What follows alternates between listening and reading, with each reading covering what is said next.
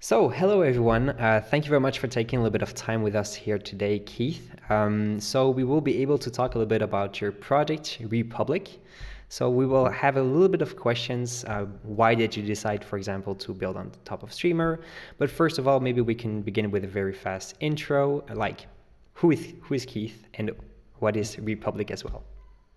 Yeah, my name is Keith Axline. I'm maybe best described as a solopreneur. I do freelance development, but I've kind of notoriously started a bunch of projects over the years. The main one being Republic, that is maybe like 4 or 5 years kind of into my tinkering and in its most realized form right now. And it's a platform of open source software, like mobile app currently, that helps you collect and control your personal data.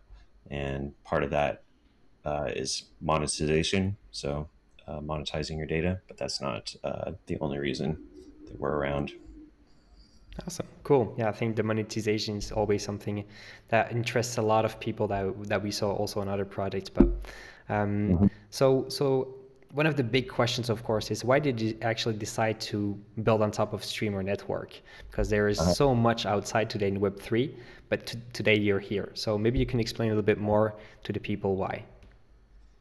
yeah, well, I've been interested in this concept of data ownership, data sovereignty, data dignity. It has a lot of different labels, but just this idea of control for years. But I was having trouble finding my people, and through a series of social alerts that I had set up, I found Streamer and reached out and started playing with the SDK and having conversations with Matthew Fontana, at the head of ecosystem. And I was planning on doing all the stuff that Streamer does with client server, just kind of like Web2 stuff. I thought blockchain and decentralization was overhyped and overused, but I slowly turned from a cynic to a believer, and that's kind of once I kind of understood the use case and all the stuff that's made possible by it, I kind of switched a portion of my infrastructure that I was going to build with just the client and server over to the Streamer network. Awesome, cool. And is there other reasons maybe as well that you decided to switch from maybe at least go to Web3? Because of course we can also build a lot of things in the Web2, but we are today actually in Web3. So is there other Mhm. maybe big reasons? Uh, well, at the time, I was trying to establish Republic as a co-op, and that became really difficult, at least in the U.S., as far as like all the legal hoops that you have to jump through, and it seemed to be really getting in the way of my intention, was to just have like a user-owned and controlled platform. It's my belief that to reach the really universal levels of data sharing that we need to, there can't be any extractive intermediary in the data process, and certainly not in the data sales. And so, as I got more into Web3, I think the DAO model started to seem really interesting, Hmm. and the way a community can kind of collect around, like the data token, for example, and how that actually um, kind of brings people together in a way that like a just a legal co-op or like a membership kind of entity can't really do, and coordinate people around a single mission, which is definitely what I was always trying to do with the software. Okay, awesome. So maybe for the people who would like to know as well, like, is Republic for everyone? Who should really be interested today in Republic? Is it just people from the Web 2 or only people who understands actually the vision about Web 3 projects sometimes? Can you talk a little Mhm. bit more about what kind of targeting Republic actually has? Well, it's a little bit early days now, and so the people that we're trying to attract are like really mission driven people who are passionate about data ownership, data sovereignty, and want the tools that come along to help you. They want them to be open source and user owned and controlled. And so those are the people we're asking to join up right now. But the software itself is targeted towards a very mainstream audience.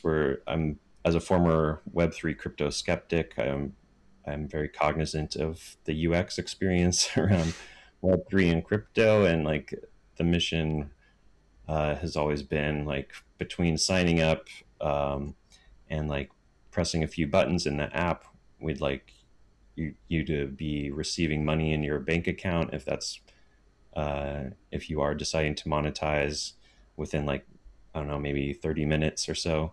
Um, and so that requires like a heavy lift on the UX side and doing a lot of the um, hiding a lot of the complexity. And so until we get there, I don't expect a bunch of normies to be on board, as it were. uh, but and so I'm really just making a plea to people who understand the vision right now. But the product is definitely targeted towards potentially everybody. Yeah, it's crazy. So the mass adoption is not really for the moment. It's more research and trying to push really something out. Mhm. Maybe to give an idea for the people as well, when we talk about monetization, what can we expect? Can we expect something like $5 at the end of the month to help a little bit, or can we expect much more? Um, I I might be, this might not age well, but I'm convinced that like if we were measuring it in today's dollars, that everyone would be producing around $2,000 a month or something, like at least enough to live on for most people. Um, and but that's assuming like a perfectly efficient Mm. market where every buyer can find uh, every piece of data that anyone's producing. But I think um, that that's really the way that we're hearing like the buyers want to go. Like um, researchers, product developers, they want to know everything, basically. And so they're going to come for it one way or another. And so Republic wants to be there, making sure that that happens in a way that's gives autonomy to the person providing the data, people like you and me. Mm. Yeah, exactly. It's very important. So, but there's still a lot of work indeed, and I think there are so many different ideas on the long run. But there's so much to do today in the Web3, and we do understand today that we should change what was happening since the last 20, 30 years, or even a little bit more. So, so yeah, 100% agree. Can we talk a little bit as well about the roadmap? So when the product actually started of Republic and where we are today and what are the goals for the next months or even years from here? Yeah, so the right now it's an Android and iOS mobile app built in React Native, and it is on the Play Store and the App Store. Um, but that's just the very small kind of entry point. I think on the roadmap is a desktop app where you can manage your devices. So we're already finding that, you know, obviously users have their phone, but maybe also a tablet, their laptop, and all of that is kind of collecting its own interesting data, and especially when combined together. And so the idea is to give users a dashboard for like their digital asset management. And if they buy, you know, a new home security system or a smart device or whatever, that they're able to um, onboard those and get a visceral idea of their digital footprint, and then have the tools to decide what to do with that, including monetize, but not exclusively. Mm. Yeah, it seems really fun as well, to be honest. I think it's so important for people to have that kind of desktop where they can just see what's really happening, how much they can also earn with it. It should be a little bit maybe focused, not like a game, but something where you enjoy going on top, going to see Uh-huh. what's actually happening there. I agree. Right. That's really Yeah. nice. There's some gamification aspects, and there's a surprising environmental aspect to this, like data using verification to monitor accurately like the environment and different effects in different locations. I think that really can't happen the way it needs to without that incentivization, as far as um, incentivizing people to like put up the right kinds of devices and collect the right kinds of data that the world needs and lots of different organizations need to just figure out what's going on in the world, and is is what we're doing effective and how Mm. bad is that sort of thing. Okay, awesome. Maybe for just for the audience as well, um, how does it work? Is it a DAO today? How will everything be decided actually on the long run as well? Yeah, we're kind of self-declared as a DAO, but we're kind of holding back as far as what makes the most sense for a legal entity. But if you're interested in being a part of it, there's a Discord server that's mainly where things happen. There's a blog. Follow us on Twitter, and we're at maybe 100 people or so. And so you can definitely have like a big influence if you kind of join up. We're kind of in it for the long term. You know, I view this as a 10 to 20 year project. And so if that excites you, I definitely encourage you to check us out. Yeah, Yeah. awesome, cool. I have one last question for you. There is this kind of bridge to the future for data.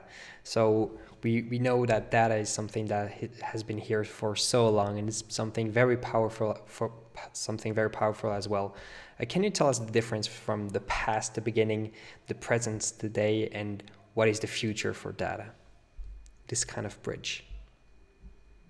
Yeah. I mean, data for most of the time has been very invisible, I would say. Like the passive data is, I mean, and that's why it's taken us so long to really understand the value of it and why we so freely kind of gave it away to more like extractive apps and services, like right as the internet came around, because we didn't really understand it. Now I think retroactively we can go back and see that, you know, many forms of communication like radio and telephone were could be viewed as like data networks, and then going forward it's going to encompass not only voice or text or or video, but just basically all sorts of whatever you can think of is a form of data.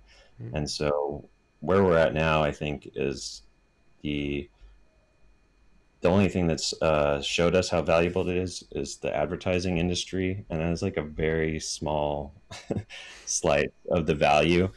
And I think if we focus on just replicating that same scale of financialization for users, then we're going to miss kind of the profound opportunity here, where it's really a culmination of everything that's kind of nascent in citizen science and you know, all the smart home and all this stuff is really just converting the physical world into the digital world to more and more degrees of accuracy. And I think everyone plays a part in that. And so the idea with Republic is to connect the value that all those activities create with the people who are going to benefit from it. And so in the future, I view data as more like a connective tissue for just the global society, as a way for us to coordinate and share goals and then achieve those goals.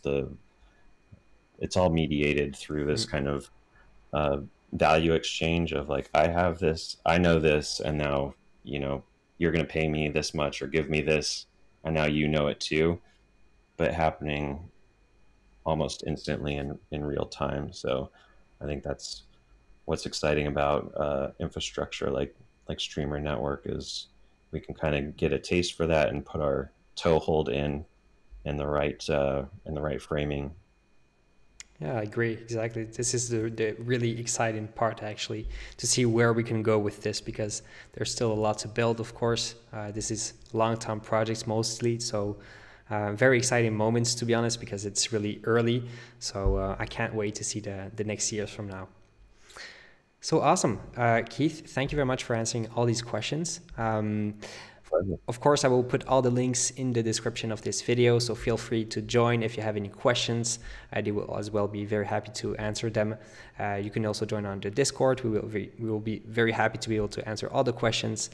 And Keith, I wish you a very good evening. Thank you very much for your time, and I hope to see you very, very soon. Thanks. Likewise, Anthony. Thanks. Good night. Bye-bye. Bye.